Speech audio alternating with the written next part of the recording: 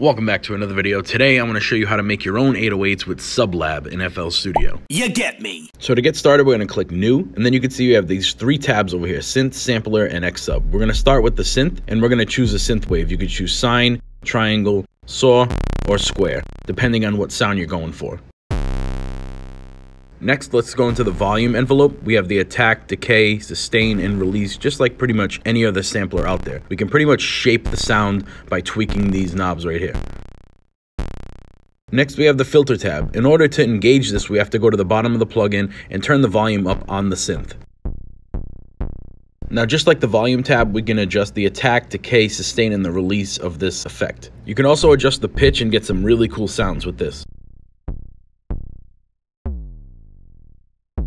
Now, one of my favorite parts about this is the sampler. You can add any one of these samples that SubLab gives you, or you can import your own. I'm just going to go to the bottom, mute the synth, and turn on the sampler so we can hear the sample. You can also give it a high cut or a low cut. You can even change the root note of that sample and the root octave. You can turn this track button on to make sure that you change notes when you play them in piano roll or your MIDI controller. Next is the Xsub tab. We're going to have to engage that down in the bottom as well. This controls the level of the sub bass octave.